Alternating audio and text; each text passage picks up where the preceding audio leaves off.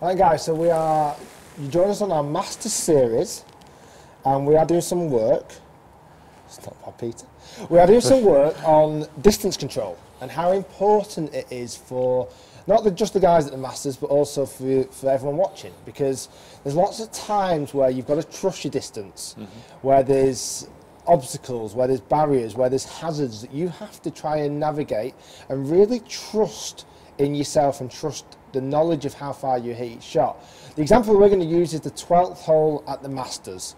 Par 3, incredibly narrow green. It's wide, but very, very narrow, certainly in some points between the two bunkers. It's 155 yards, which isn't a long hole for a par 3 at all, certainly not for the guys on tour.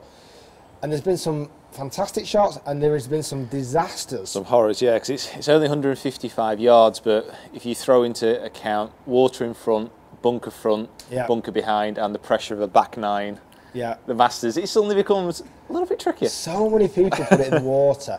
So what we're going to do is a little tip today on how you can combat tricky holes and tricky distance control, certainly on par 3s, and then we're going to do a challenge which is going to feature on Pete's channel, so go and check that out, where we're going to actually use the 10th hole here at the Brabazon, because that's our kind of closest relative here in the UK, where it's quite a narrow green. We've pulled ourselves out for 155 yards out. We're going to talk about how to actually best hit that shot.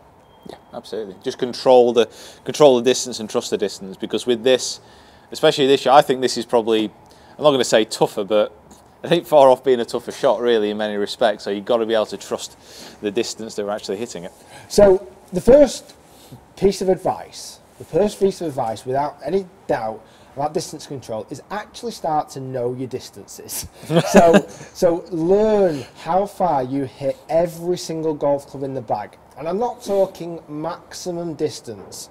I'm talking knowing how far you hit it on a nice golf shot, a good golf shot. Not the best you've ever hit a golf shot, because that's unrealistic, and not particularly the worst. Go and see a professional, go and see someone who's got launch monitor technology, the Flight Scope or GC2 or TrackMan, and you can know how far you hit each of your clubs and measure it, actually note it down. I'll give a lot of my clients distance charts where there's a grid, and it says, right, you hit your driver this far, your 3-wood this far, measure every club and know exactly how far you hit it. And sometimes I'll do a kind of a shortest outcome and a longest outcome. So this is if you hit it not fantastic, you'll hit it this far. If you hit it fantastic, you'll hit it this far, so somewhere in the middle. So we're here now on the made up par 3, and it's 155 yards. What club do you hit 155 yards? That's the thing, Rick. What club do I hit 155 yards? Well, I don't know. Because I mean, I've been going through kind of training this winter, and the fact is I've come out on the other side this season, and my distances are a little bit all over, to be honest. So you almost need to do your own distance chart. Same with me. And I would regularly update your distance chart, because things change. Not only the weather conditions, things that you've got to factor into play, your swing may have changed. Sometimes you just swing it faster than other times. Yeah, absolutely. You know, if you're wearing less clothing, not that we're matching, if you're wearing less clothing, if you're in warmer climates, we found when we've been away this year, I seem to hit the ball loads further when we're out away. Because just the air is warmer, you've got less restrictive clothes on. So it all depends on the factors as well. So 155 yards, what are you going to go with? I'm going to go with an 8-iron. I think I'm going to go with an 8-iron, yeah. I think I could force a 9, but if I'm just hitting a nice smooth shot, it's going to be getting about 155, 160. Okay. I'd imagine on there. Now, obviously, at the moment, we can't completely and utterly take Pete and plonk him on the 12th tee at the Masters, not yet. We've got to bear in fact, there's a massive crowd behind us. There is the pressure, like Pete said, on the back 9 of the Masters. How do we absolutely execute that shot under pressure? And my top tip would be to go through your pre-shot routine.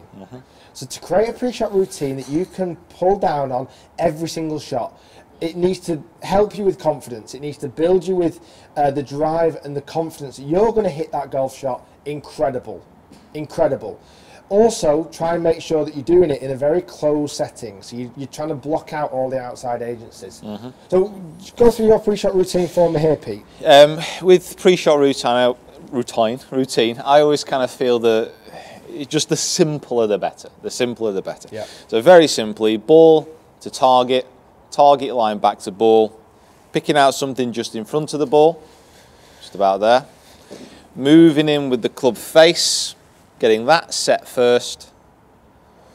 Then getting my body set appropriate to the club that I'm using. One last look at the target, and then pull the trigger. Shall I have a go? Pull the trigger. Well, that's good. That's good. That's good. That's good. So we're trying to hit 155 yards. It's just down onto the green. Well, that's a great golf shot. I'll take that. So exactly 155 yards of total distance. Get me to Augusta right now. Well, that is that done, and that was honestly, that's the shot that Pete's just hit. That is the shot that Pete's just hit. Notice how what I liked about a pre-shot routine. It didn't take long, like you said. No, It's very simple. no. Pre-shot routines can often involve far too many practice swings and can often start to play tricks on your mind. You can start to question your own beliefs sometimes. Yeah, absolutely. Make your pre-shot routine very quick, very easy to do, very repetitive, building confidence, blocking out outside agencies, and trusting your distances. I think that's the best tips that we can give to overcome tricky shots under pressure. Absolutely. Good? Yeah, can't add anything to that. Well, challenge time, and after that shot, I'm not happy about challenging that much, I'll be honest with you. Well, mind you, yesterday, I wasn't too happy about challenging you. Oh, that's true. Well, yesterday / 10 minutes ago. Yesterday in YouTube land, 10 minutes ago it was. So, guys, we're going to jump over to Pete's channel now and do the challenge. We're going to stay on this hole, closest to the pin, hitting 155 yards into a very tight pin position. Stay tuned, go and subscribe to this channel, go and subscribe to Mr. Finch's channel. Comment down below. Do you have a pre-shot routine already? And if you do, tell us what it is, what it's involved. I'd love to share some ideas down in the comments below. We shall see you next time doing some challenges on Pete's channel.